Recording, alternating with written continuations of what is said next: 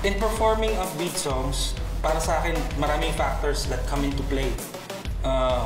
Pero, off the top of my head, for me, the most important thing is keeping time. One of the most important tips that I shared with them in performing an upbeat song is time.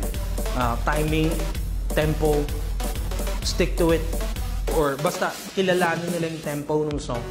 Awkward pakinggan pagka magulo yung timing mo sa isang upbeat song. I shared to you something about time. Sige, for the exercise na lang, let's try to be all on time. So, everyone please stand. Okay. Now, let's try to sing the chorus of Dynamite as on time with each other. 1, 2, 3, and... Oh, 1 minute. Ayun pala isa.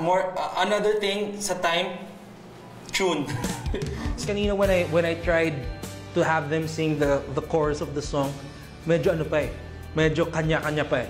From where I stand, which is the studio, I'm not in any way a performance coach.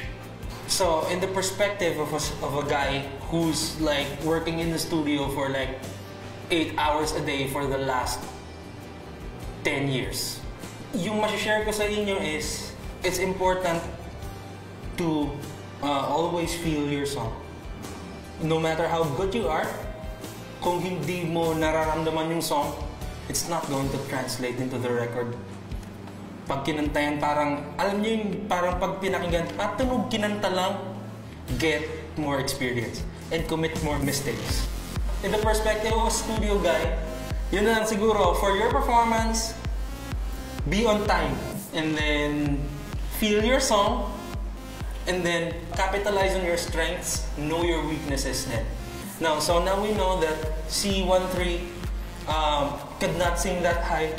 You can be what you're strong at, which is rapping.